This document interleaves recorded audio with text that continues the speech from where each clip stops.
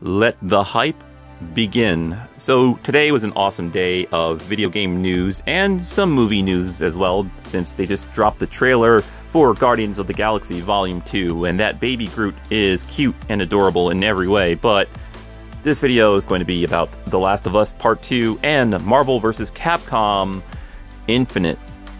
Now, I heard some pretty interesting rumors about Infinite. I heard that Capcom was planning on removing all of the X-Men characters because they had trouble owning the rights due to Fox owning the X-Men or something. So this might be the first Marvel vs. Capcom game ever without any X-Men characters, and I hope this is not true. I really hope this is not true, because it just would not be a Marvel vs. Capcom game without any X-Men characters in it. I think Wolverine was in these games since the beginning, so damn, if they straight up take out all the mutants and just replace them with like other Marvel characters from the Marvel universe, that's gonna be weird, man. So I'm pretty sure they're gonna have like a $30 DLC where you have to purchase to download additional characters throughout the seasons. And you know, in this new age of gaming, everything has to be included in a season pass. Everything can't be on the disc from day one. It really irritates me. So I don't know if I'm going to buy this thing on day one, unless they put my boy Venom back in there from Marvel vs. Capcom 2. And if they put Cable back in there too, I might... Well, wait, see, Cable, he's mostly with the X-Men, right? So if they're not going to have any X-Men characters, they might take out Cable. So damn, no, damn, I hope they don't do that. That's going to suck. Well, hopefully this rumor is not true and they keep the damn X-Men characters in there. So if they bring my boy Venom back, I will purchase this game on day one, or else I'll just wait for like the Ultimate Edition where they include all the characters on the disc with all the extra DLC and that stuff. So the trailer they showed was just like a CGI cinematic trailer, similar to what you would see from Marvel vs. Capcom 3, the previous game. And no gameplay was shown. I believe they are going to show gameplay later on tonight, so I'm pretty sure once I upload this video, there's going to be gameplay of Marvel vs. Capcom Infinite all over YouTube. The trailer just showed Ryu with Mega Man, or as our good friends from the Land of the Rising Sun know as Rockman, going up against Iron Man and Miss Marvel, since she has her own live-action movie coming out pretty soon. She's going to be, you know, introduced into the Marvel Cinematic Universe, so I guess they're going to have to incorporate her into this brand new game somehow. So I really don't know what they plan on doing it. I don't know why they are calling it Infinite. Maybe they're going to have an infinite amount of downloadable characters. I don't know. I believe Marvel vs. Capcom 2 had around 50 characters. It would be awesome if they do keep the X-Men characters and just increase the roster to like 100. You know, 50 characters from Marvel, 50 characters from Capcom. That would be sick. That would be so damn awesome. I highly doubt they'll do something like that, though. They're gonna fucking cock tease us and be like, oh yeah, here's a couple characters as DLC. Yep, okay.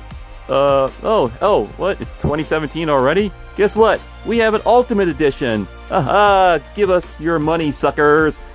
Yeah, I know how Capcom is. I've been a gamer for a long time, so I know the routine. Anyways, let's move on to The Last of Us Part 2. Pretty interesting trailer. Not really a lot was shown, just mainly Ellie. She's shown, she's has age, I guess. She's like a older teen, or maybe she's like in her early 20s. I'm not quite sure on her age, but she's like sitting there playing a guitar. Then it shows Joel walking in holding a gun, and he's like, are you sure you want to do this, kiddo? And Ellie's like, I'm gonna find them and kill every last one of them. So I'm not sure if she's referring to the infected, or if she's referring to maybe like another group of survivors similar to, I think, were they called the Fireflies in the first game? Or was it something else? It might have been the Fireflies. Correct me, please, if I'm wrong.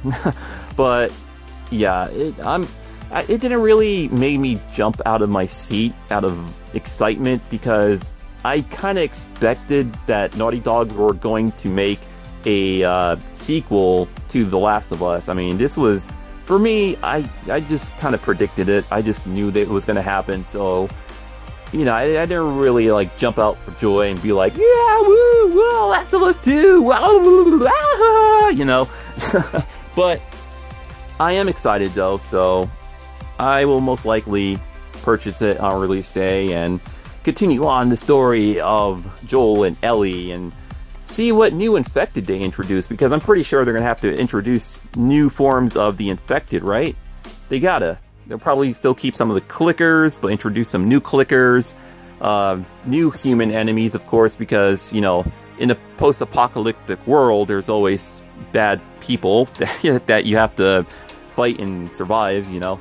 But yeah, looks good. I mean, it's Naughty Dog. They never drop the ball.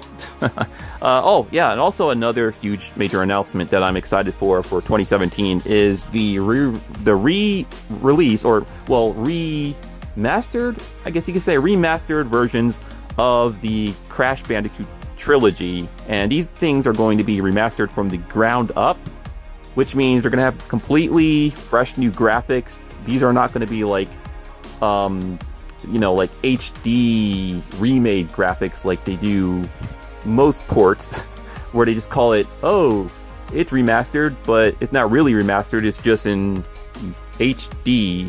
Yeah, no, this is going to be remastered from the ground up, and I'm looking forward to playing the Crash Bandicoot trilogy on PS4. So that, Last of Us Part 2 looks awesome. Have no idea what the hell they're doing with Marvel vs. Capcom Infinite. Hopefully it will be awesome.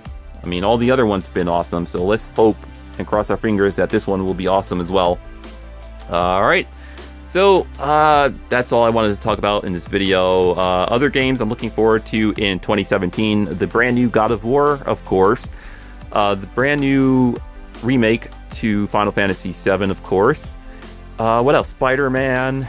The big one, Red Dead Redemption 2, which is just, that's going to be huge. That is going to be huge. Man, I don't think any other game next year could top Red Dead Redemption 2 once that thing comes out. So that's definitely going to be a game to look out for in 2017. And hopefully Square Enix will drop a release date for Kingdom Hearts 3. Very much looking forward to playing that. Also, there was another game coming out next year that I can't remember. Oh, yeah. Resident Evil 7, of course, because I'm a huge Resident Evil fan. And I heard Capcom is working on a remake for Resident Evil 2. So, damn, I can't wait for that thing to release. I mean, if they're going to do a remake for 2, how come they just can't go all the way and just remake number 3 also, you know? Why do they gotta do number 2? But that makes sense, I guess, because 2 received more recognition than Resident Evil 3 and Resident Evil 1 as well, because most people, a lot of people actually, started out with Resident Evil 2 instead of playing the first game. I started with the first game, so that's how I knew about Resident Evil. So, yeah, looking forward to playing Resident Evil 7. It does look incredibly different. I mean, I'm glad that they are making it scary again, but damn, they are changing up the game and making it kind of different from the previous one. So I'm looking forward to seeing what the hell is going on and seeing what familiar characters show up in Resident Evil 7. I'm pretty sure some familiar characters will show up in that game. Alright, so I'm Omega Primus, and I will see you in maybe another week or two when I show my final pickups of the year. Pretty much just showing all the Blu-rays and games I picked up over the course of the past few weeks and Black Friday. Yeah, that's all. Have fun, be well, and I gotta get back to playing more Final Fantasy 15. My god, this game is addicting. It's really fun. I like it. Really do. Alright, see you guys later.